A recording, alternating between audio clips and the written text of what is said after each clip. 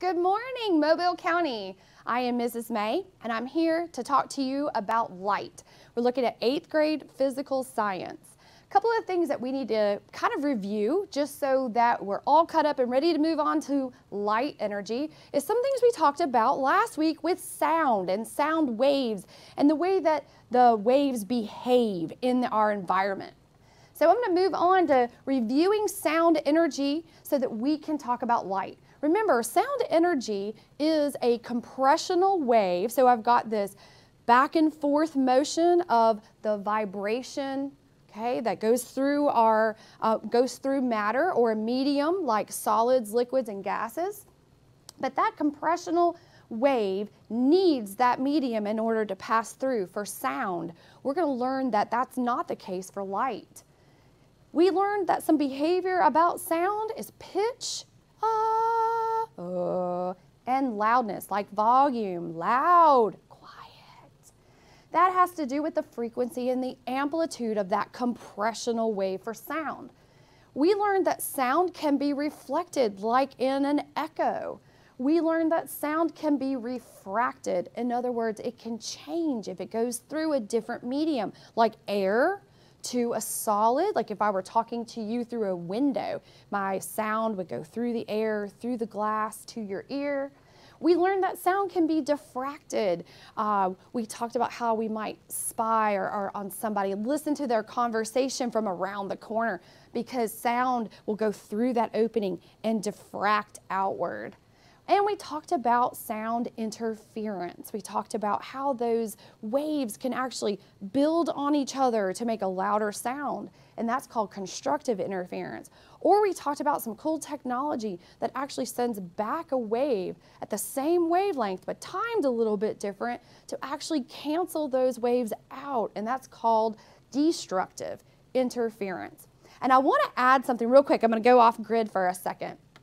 I learned this after our lesson the other day, and I'm not going to take it for face value yet. I'm actually going to confirm this for you from my friends at the Environmental Center off Gerby Road. If you ever get a chance afternoon to go out there and visit them, they're amazing people. But I want to contact them about this, and I hope you're listening to see if you can help me out with this. I learned something about sound after we met last week. That owls actually have ears through all those little feathers that are actually, one ear is pointed upward and one ear is actually pointed down. And so if you were to have somebody in the room with you, if you put 2 paper towel rolls on your ear, you can hear up, sounds from above, and sounds from below. Now, I'm not sure of the adaptation advantage of that for owls, but it's certainly true. If you put 2 tubes on your ears, you can hear up and down really clearly. So I'll get back to you about that on next episode, next Wednesday. All right, so that's wrapping up sound for us. Let's look at light energy. So light energy does not require a medium in order to pass. So light energy can actually pass through empty space. It doesn't need air molecules, it doesn't need a solid, and it doesn't need a liquid in order to pass. It can pass through empty space. And depending on the amount of energy we are talking about with this radiation or light energy, sometimes this light energy can go through even a solid. So if we're looking at what's called the electromagnetic spectrum, this is the way that we organize those light waves, that light energy, for us to be able to understand how the energy can be changed between types of radiation. So what we're going to do is kind of look back at the wave properties that we talked about a few episodes ago, where we have a crust and a trough. We have the wave length, if you recall, that's the distance between a crest and a crest, or a trough to trough. And we also have amplitude, and that is that's the measurement from the resting place to the part that the wave is actually displaced. So if we're looking at the electromagnetic spectrum, we can see very easily that we are talking about a special kind of transverse wave, okay, not compressional like sound. We're talking about a transverse wave. We'll talk more about that in just a second. And that the different types of radiation or light energy is actually organized by wavelength. So We're going to talk about speed in a minute too. All of our light travels at the same speed. We can change the amplitude and we can change the wavelength of our radiation. So at the lower end of the spectrum, we're looking at a wave that's really long. We have a long wavelength or a low frequency. And that's looking at things like radio waves that travel very far. We can look as we go up through the spectrum, we get more and more energy, we get more frequency, shorter wavelengths, and we get to things like microwaves and infrared radiation. We get to our visible light, which I've got a lot of activities or demonstrations to show you in a second. We get to ultraviolet light, X-rays, which some of us may be familiar with, and then high energy gamma rays. Only a small portion of this spectrum is actually invisible light. And when I say that, that's because our detectors are specialized just for visible light. Now, there are some organisms on Earth that can actually detect other types of radiation. If you want to think about a snake, for example, that senses heat of its prey, they're utilizing that infrared part of that spectrum. All right. So let's talk about light itself. Light is not like sound. Light is not caused by a vibration. Light is actually caused by that electron in the atom changing energy levels, and that energy is emitted. We call that emission or that energy a photon. Now, the behavior of that photon can act as a particle and as a wave. We're going to focus on the wave aspect of light energy. There's a lot of really interesting experiments through history that you can research that will talk to you about how this came to be, that we know that light acts as a particle and a wave. Really interesting. I hope your science teacher in high school covers that really well for you. It's very cool. Light rays also emit from the source in a direct line, and that is a really important behavior because we can manipulate that in a lot of technology and a lot of things that we do in our daily life, like take pictures, for example. I'm going to give you a little history lesson at the very end. All right. I like visuals, so this is a visual for us. So this is the top wave is our mechanical wave. If you'll recall, that is our wave that needs a medium in order to pass. And this is what we've already talked about before, our transverse wave, a mechanical wave. And you have that up and down motion. So the particles will actually go perpendicular to the direction of the wave. The bottom example is actually what we're looking at when we're talking about radiation or light energy. So if you look, we actually have two transverse waves, and those waves are what they call oscillating, so that's that motion that you see, perpendicular to each other. And that is made up of an electric wave and a magnetic wave. And that's why we call it electromagnetic energy. But that's what it looks like in motion. All right, how do we measure light? We measure light by the lumen. We look at how much light is put out, and how we measure is how bright it is. So that's the lumen. But I bet you've heard lux before. And lux is just looking at the lumens that are put out by the light in a specific area. Something I learned new before I taught physical science, I thought watt was the actual brightness of the light bulbs that you go and you look at and you read the label and you're trying to get a good wattage for your light bulb. When in fact, the watt is actually the power that it takes to make that brightness. So even I learned new stuff too. All right, let's get to talking about wave behavior. So we've talked about the properties of light. Now let's talk about how wave behaves. And I think you'll actually think that waves of sound and waves of light have the same behavior. And you're right. Reflection of light. So we know that we can look in a mirror and we can see our reflection. But what does that actually mean as far as light behavior goes? Well, that means we've got what's called an incident ray. So the initial ray of light energy coming in, bouncing off the mirror and back to our eyes. And so I think we can all imagine looking in a mirror and how clear that picture is for us, for our detectors to see how that nice, sharp light reflection comes back in a very nice, crisp, sharp picture for us. But not all surfaces are the same. For example, I have a piece of aluminum foil here, And we can tell that it's shiny, right? It has some luster to it. But I'm not going to get a very clear reflection from a surface like this. And if we looked at this really closely with our magnifying glass, we might see that the surface is actually really rough. So where we have some light reflection on most surfaces, not all surfaces are created the same. Smooth surfaces usually reflect light a lot clearer than rougher surfaces. All right, I want to expand on that idea of light behavior. So here we have our reflected ray, so that's what we just talked about, the light that is bouncing back. But I also want to talk about absorption. And sound energy does this also, especially if you're trying to create a nice home theater. You don't want sound bouncing off the walls and windows. You're going to put some things like curtains and rugs and couches in there to absorb some of the sound energy so that it doesn't echo. Well, light is the same way. So we can utilize this absorption quality of light many ways.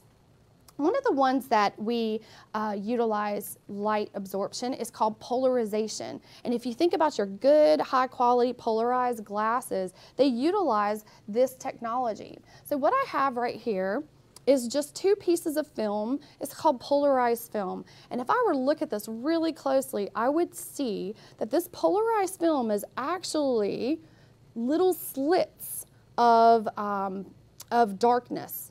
And if I take these polarized pieces of paper, you can see how my eye is going to see how some of that area becomes dark.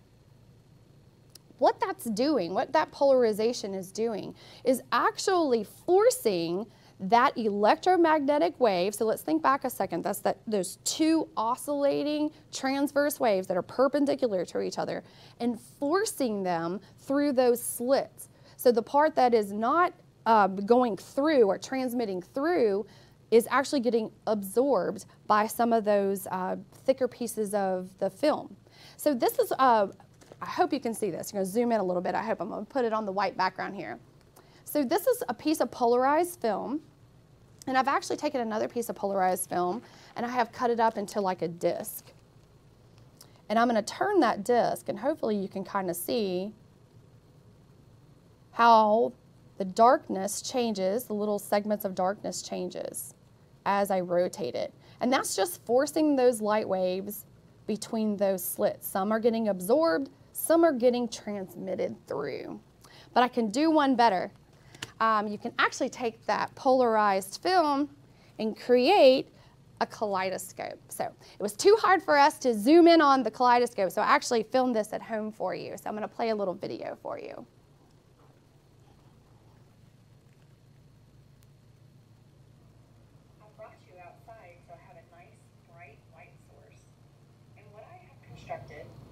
Out of a small bathroom cup, cut out the bottom of it, put a piece of polarizing film on it, and covered it with regular transparent Scotch tape.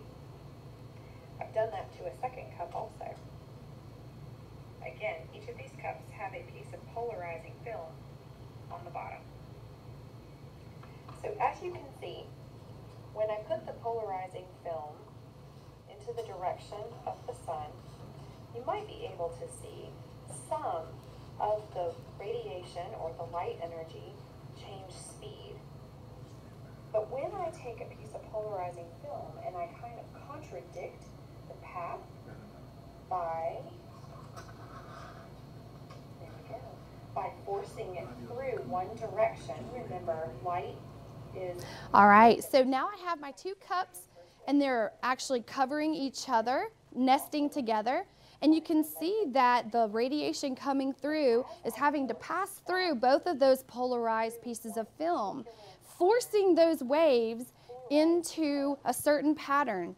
And because I'm changing the light wave, I'm actually able to visualize different colors like in a kaleidoscope.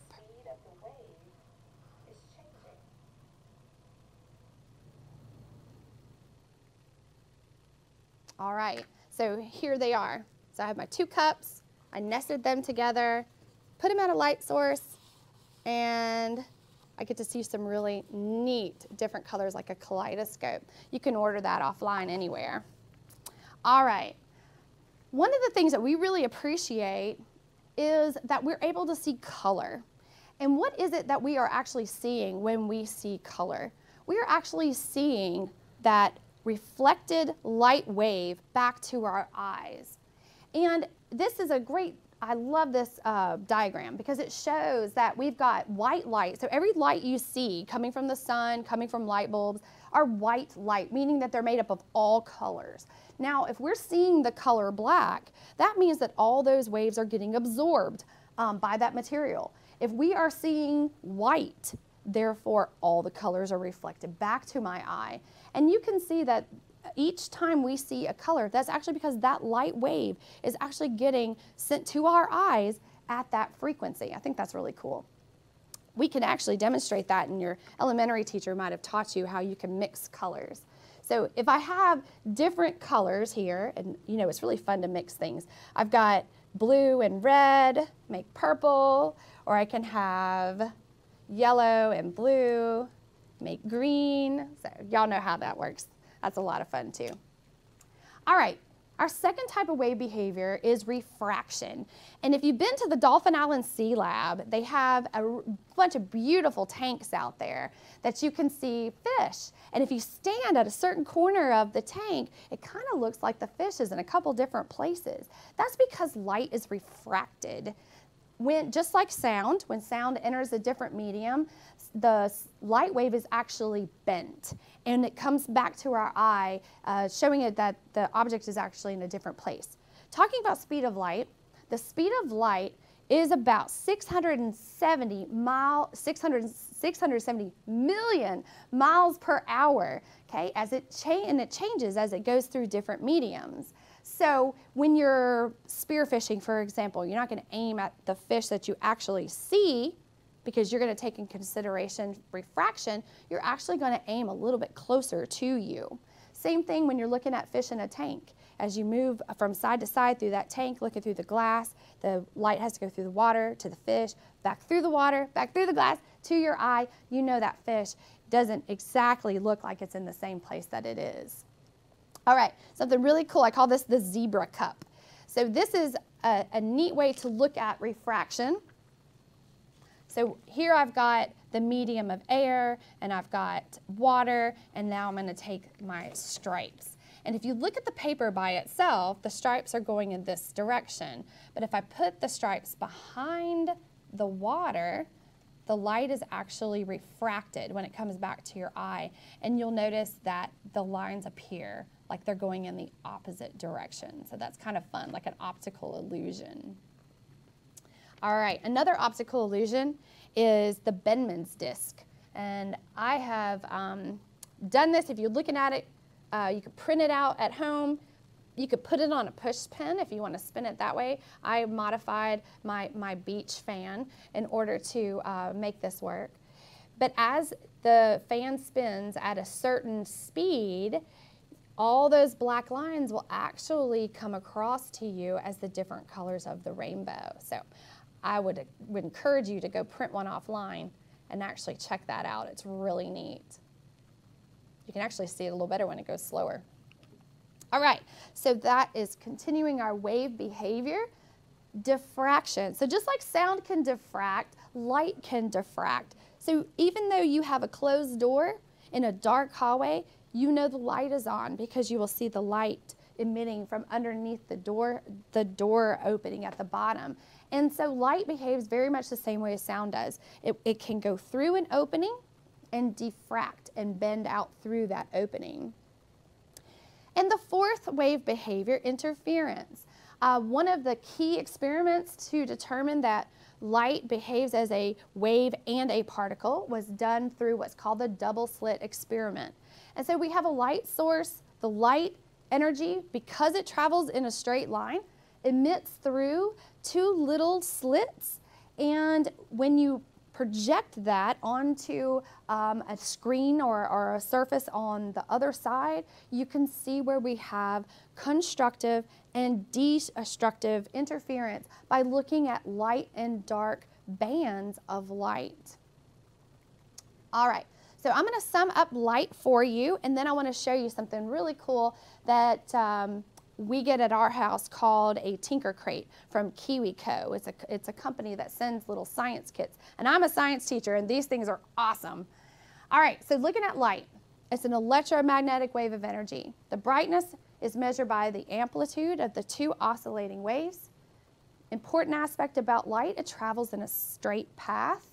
It can be reflected, it can be absorbed, it can be refracted, and it can be diffracted, and of course we can have interference of both kinds, constructive and destructive. All right, so here's kind of a history lesson. So this is for my history buffs, but it's also for my art buffs, that there is a really neat, simple piece of history that has built many, many, many high technology things like cameras and movie projectors and really cool stuff called the camera obscura. So if you've ever heard of a pinhole camera, the camera obscura works in very similar ways. So because we can manipulate the way light goes into an aperture or a hole, like a pinhole, we can use things like mirrors for reflection. We can use a transparent or translucent piece of material like a screen to project on. There's a lot of really neat things that came from the history of the camera obscura. So if you're like me, I'm always looking for fun stuff to do, and these KiwiCo Tinker Crates are it. They're awesome. But one of the things that my kids and I constructed was one of these camera obscuras. So it will teach you about lenses, okay? It will teach you about how lens gets extended or retracted in order to focus. And one of the things I did was take this outside. Again, I have a quick video for you, and I'll be glad to narrate it for you again. That talks about how people used to use this type of technology to go out into nature, and they were able to document and draw the nature that they saw for books and publications, because you think they didn't have the technology like we have today, and how they were used by artists to project large paintings, which they could sketch and trace and then later paint. So I took my camera obscura outside, and I made a quick video for you. So if you take it outside, right now it's out of focus. And I have put a sign in front of it, and I'm going to pull the focus out to make it a little bit focused. I'm using the reflection of the light waves in order to do this. Let's see if you can read what it says. And what do you notice about All right, it says boo. And what do you notice about that image? That image is actually upside down and backwards. And that is because the light waves that are coming in are getting reflected off of the mirror inside my camera obscura and coming to my eyes in a different orientation. Now, newer cameras and newer projectors can actually have another setup with a couple other mirrors in there and actually turn the image right side up like we like to see. So I encourage you to, print off your Bendman's disc. See if you can see multiple colors through black as it spins. Play around with some refraction. Okay. Notice that different surfaces can reflect, but not as clearly. And I certainly encourage you to keep experimenting with things that science kits, many of them are online, but the Tinker Crate from KiwiCo is certainly one of my favorites.